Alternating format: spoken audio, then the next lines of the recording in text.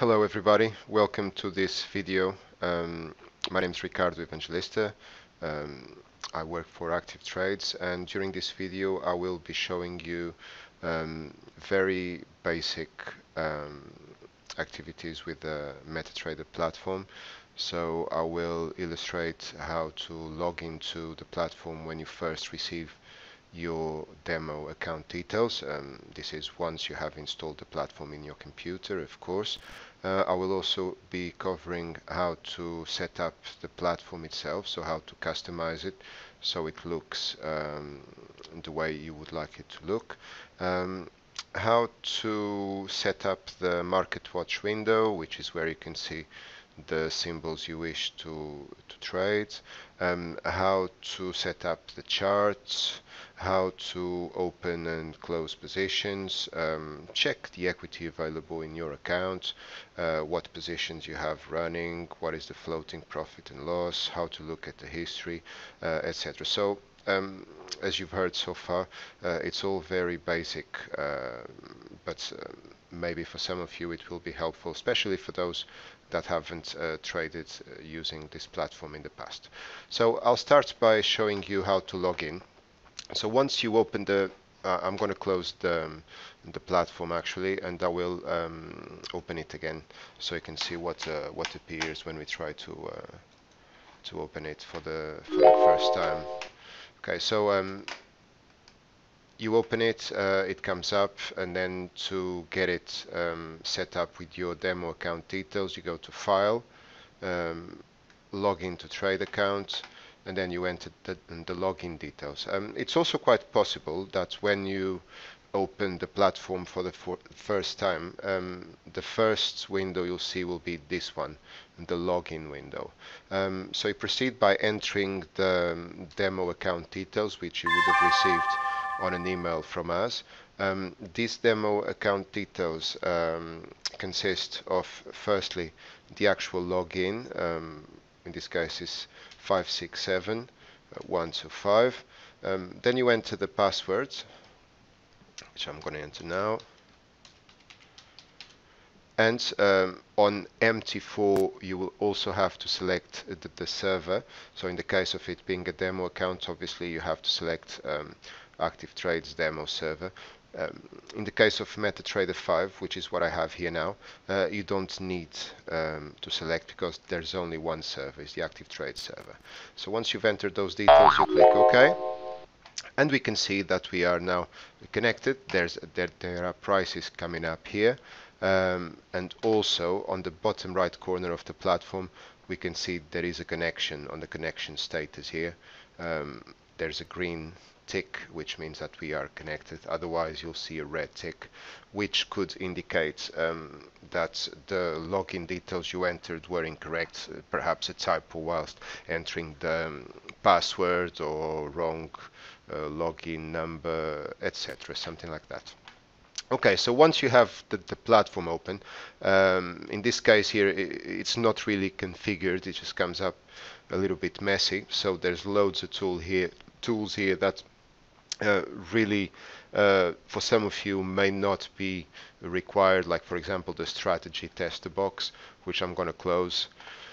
And that creates the data window as well. I'm going to close it. I'm just going to do, as I mentioned earlier, a very basic demonstration which aims mainly at those of you that haven't used this platform before, and some of you also that may never have traded.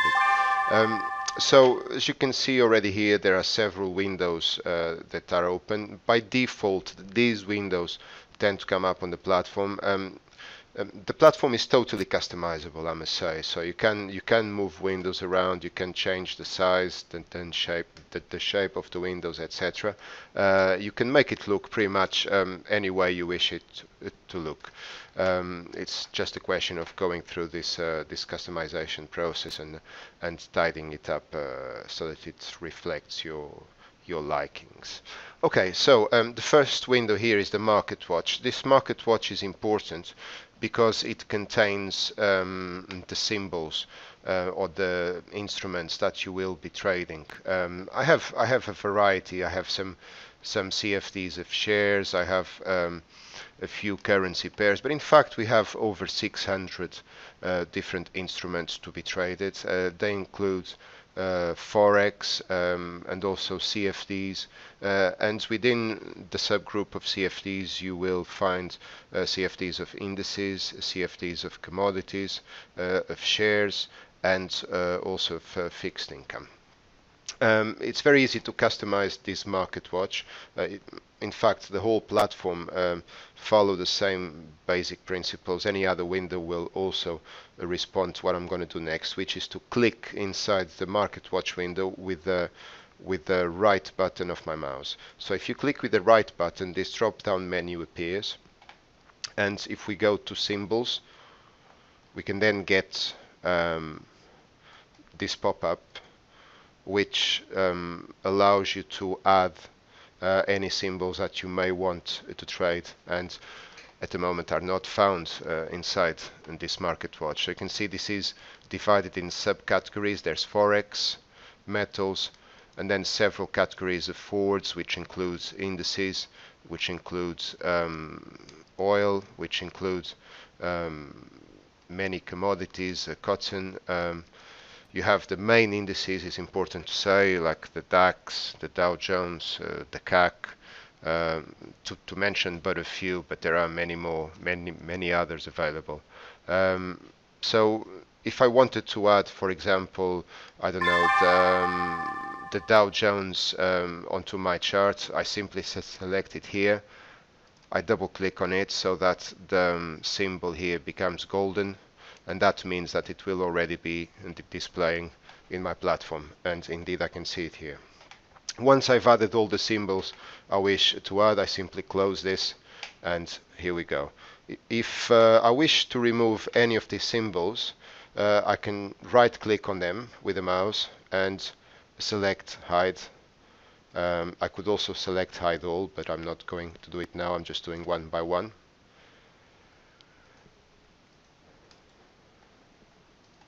Okay, I think that's enough to illustrate what I was trying to say.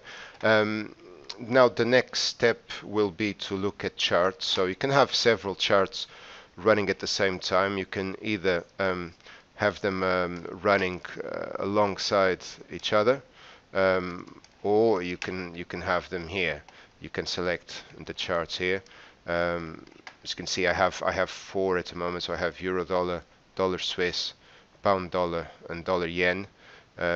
So I'm going to just look at the euro dollar now. It's displaying in the configuration of candlesticks, and the time frame is 1 hour, as we can see here. But if we wish to change this to say bar charts to a bar chart, I simply click here. I can also right click inside the chart itself, and that will give me several options. Once again, as I mentioned earlier, right clicking on a window is a great way to find your way around and navigate through this platform. So if I go to, for example, periodicity, I can select a different time frame. As I said, this one is showing 1 hour, so each bar represents 1 hour. But if I want to change it to say 15 minutes, for no specific reason, but just for the purpose of this demonstration, I can do so very easily. I can change it to be a candlesticks chart as well. I can also zoom in and zoom out. I can drag, left click on the mouse and drag across to the left or to the right, and also here I can do the same. Okay, there's also the zoom in and zoom out buttons here, which some of you may find easier to use.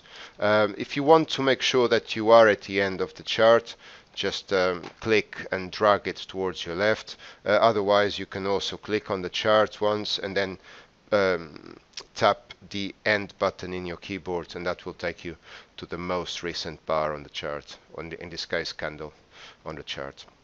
The charts themselves are totally customizable. If you want to change colors, for example, right click on the chart, go to properties, colors, so you can change the background and the colors of the bars up, of the bars down, etc., lines, etc. all pretty much self-explanatory really, so it's just a question of going through your own platform on a demo account, and I'm sure you'll have no problems. But should you do, you can always contact us on englishdesk@activetrades.com. Right, so the next window I would like to show you here, which is quite important, is the Toolbox. And the Toolbox, and by the way, we can if any of these windows are missing from the configuration in your platform, you can get them here from View. So the Toolbox now disappear. If I go to View, click on Toolbox, here it is again. Toolbox is important because it allows you to access the Trade tab, History tab, and others as well, but mainly these two for someone who's just starting. So if I go to the Trade tab, I can see what is the balance in my account, what is the equity, and the free margin. In this case, the three figures will match each other because there's no open positions, obviously. But if I was to open a position, which is what I'm going to do next, and I can show you how easy it is. Let's say I want to trade euro dollar. There's several ways of trading euro dollar. You can trade from the chart by selecting the size you wish to trade here, or you can trade from the market watch as well. So if I do it from the market watch, I double click on the line for euro dollar here. It opens an order window. I select the volume I want to trade, so 1.00 represents one lot of currency. If I want to trade a smaller fraction, I can do so. And the smallest fraction I can trade is actually 0.01.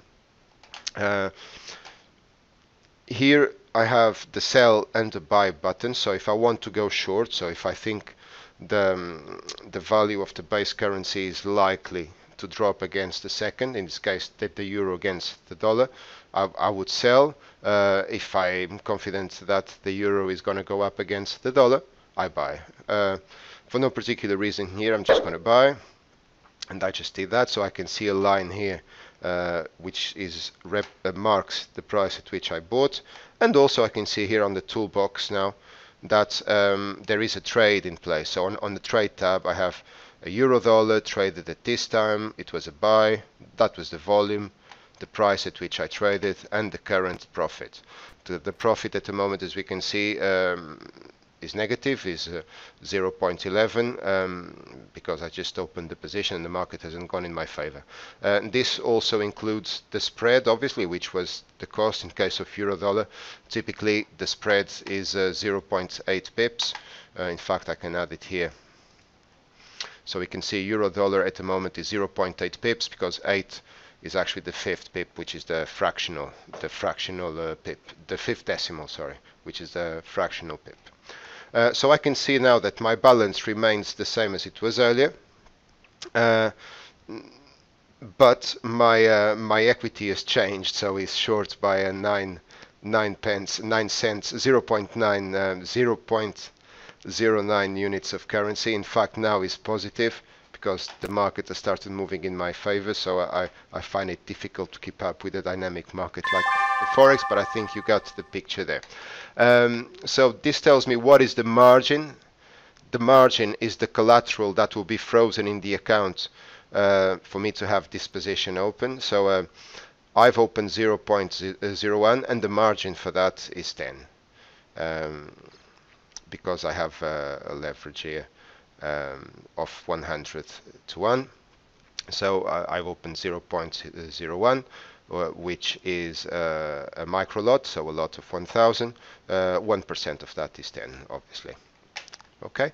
If I now want to close this position, it's very easy. I can right click on it with the mouse. I go to close position and it's gone. It's very quickly. If I wish to look at the history of my account, see what I've been trading recently, I can select the history tab here, and it gives me information about that. Select orders and deals, of course, so I can see everything, and it gives me the profit of what I traded. It's a demo account, so I've taken no notice of it. You can see that the time at which we traded, the ticket number, So this was an out, so I was getting out of the market. That's how much we lost in the previous trade, 0.16 units of currency. Okay, so I think this concludes this very basic introduction to MetaTrader. For those of you that hadn't used it before, as I said, it's very, very basic. For those of you with more sophisticated needs, or for those of you that have already gone through this presentation, mastered the very basic ins and outs and now wish to move forward, if you have any questions, please let us know. You can call us, or you can email englishdesk@activetrades.com. Right, thank you for watching. Bye bye.